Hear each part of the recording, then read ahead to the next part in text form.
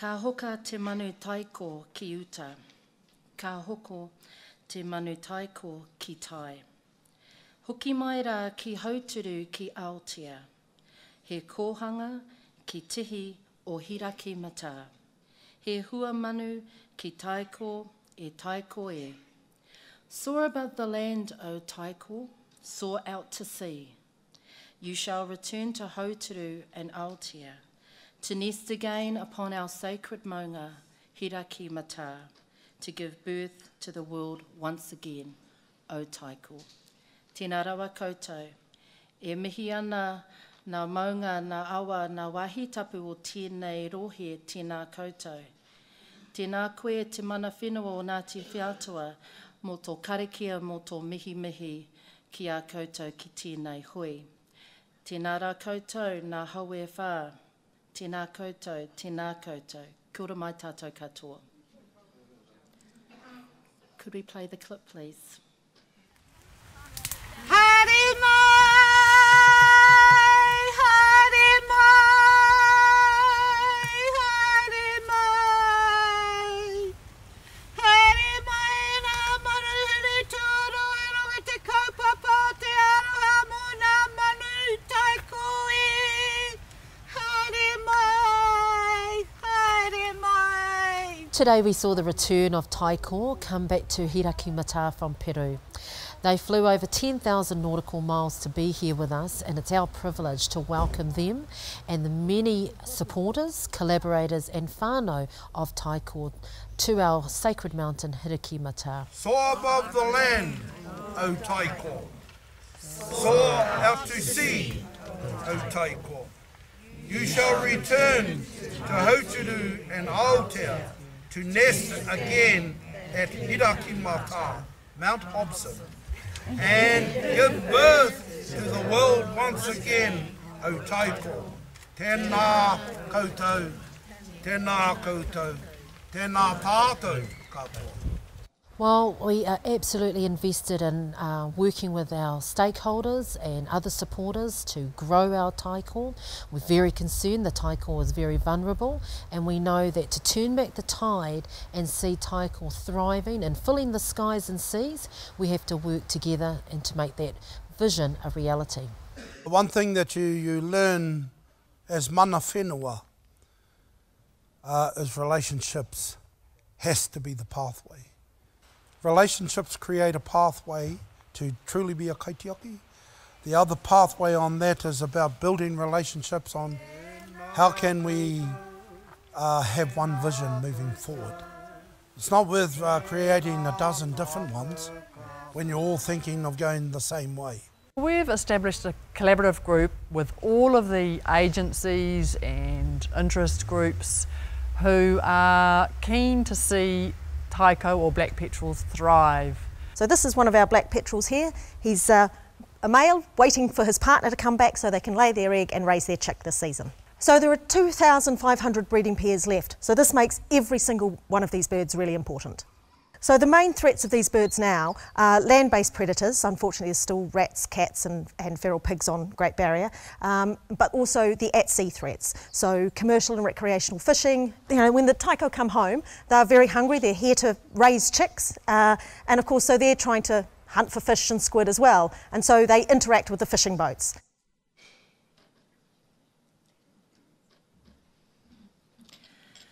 It's my privilege to be here on behalf of our many stakeholders who you've seen in that short clip to talk to you about the efforts that our community, Ngati Rehua, are conducting to save and protect the taiko. In Ngati Rehua, the name taiko is not really a name that we use. Our name for taiko is takoketai. And it's a name that's specific and unique to Aotea, because takoketai speaks of the bird flying over the tai, the water. It speaks of how it goes, when you hear the taiko calling, it has a ko. And so our old people didn't use that name taiko. Taiko is a name that's used by many southern iwi. But if you're a local, if you're from Aotea and you hear the word tako ketai, then we know you're one of us. So I want you to, that's my taonga for all of you. You can be one of us. You can help us look after tako ketai, help us look after the taiko. In our histories, I wanted to speak to you about what do we need to effect change in kaitiakitanga. Aotea, as you know, is the 4th largest island in Aotearoa. One of the biggest things that we have is we have an Aotea Conservation Park, which is owned by the Crown, by DOC, and it's a significant park. And in smack in the middle is Hirakimata, our sacred mountain, or Mount, some of you may know it as Mount Hobson. And what we need on our island is to effect those changes to ensure action. Aotea, for some silly reason, DOC doesn't fund us enough. And so, and I heard a wonderful kōrero, I'm not going to say who said it to me, but I absolutely agree with her. It's absolutely criminal. Because we've got the largest DOC estate, but we're not doing enough to save these precious taonga, these precious manu. We're not doing enough to actually get rat traps, cat traps, get resources out to our community groups. Because it's our whānau on the island, it's our communities that do all this wonderful work for us. And in order for us to effect the kind of change to ensure that our taiko are protected, we need resources on Aotea, on Great Barrier Island. And so my challenge, first of all, is to DOC, you dig deep in those pots of gold that you have and start sending them our way. And we'll gladly take them off your hand, and we'll gladly spend that money wisely in doing the good work that all you people believe in, and that's saving these seabirds, because that's what we need to do. I want to acknowledge our many communities. We've got a fantastic community on Great Barrier Island. I acknowledge our Great Barrier Local Board, Izzy, her board members that are here today. They're absolutely committed to working in partnership with Ngati Rehua and with our communities. We've got our chairperson of the Aotea Conservation Park, Paul, who's here with us. Many other Great Barrier Island Environmental Trusts, Kate, who's here with us. And that actually shows the commitment that a small community like ours makes to come across here to the mainland. They don't actually want to leave the paradise that we live in. They don't want to come to the mainland and be here any longer than they have to. And I'm absolutely proud to actually call these community stakeholders the Friends of Ngati Rehua, Ngati Waiki Aotea. I wanted to talk to you around what do we need to ensure the survival of taiko. Like many issues, it requires multiple interventions, it requires partnerships. And what you've seen on the film clip and what you've seen in some of the photos here is these are some of our partnerships with mana whenua, with the right community groups, working together for the policy at heart. And the policy at heart is that we want our future generations, our future mokopuna, to grow up hearing, seeing a thriving ecological environment. And to do that, it's going to take all of us. To do that, it's actually going to take some really strong policies, it's going to take some strong advocacy to ensure that good people like yourselves, researchers and scientists, as well as community, nothing's going to work if we don't bring on everyday mums, dads and their families. Everyday mum and dad, you can make the difference as much as the scientist that's working on their thesis, their doctoral studies. You can make the difference. The difference is, what do we teach our children? How do we look after the environment? How do we look after these precious taonga?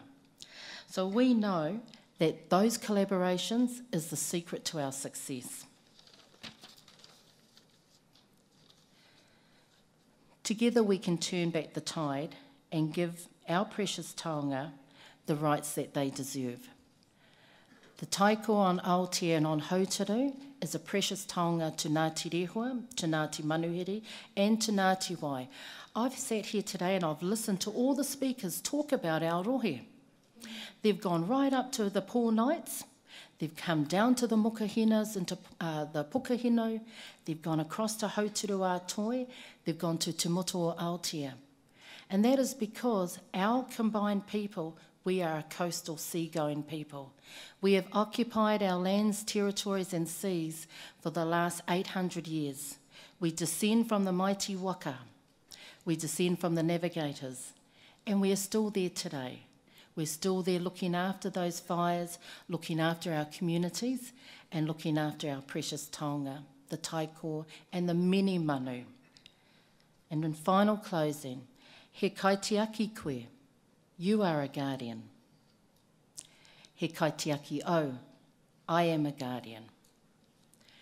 Me piki tawa ki te tihi, o nā pauturu e.